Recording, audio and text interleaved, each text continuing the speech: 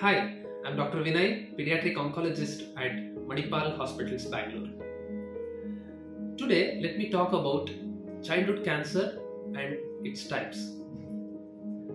Cancer in children is different from that in adults. It is because the spectrum of cancers are different. Also, the child has his needs of normal growth, development and activity.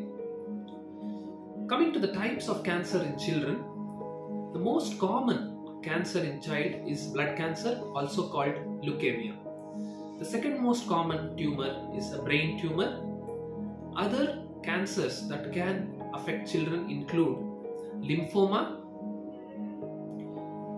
solid tumors like sarcoma, Wilms tumor, neuroblastoma, hepatoblastoma, and germ cell tumors.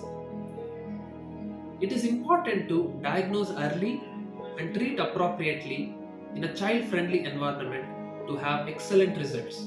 Thank you.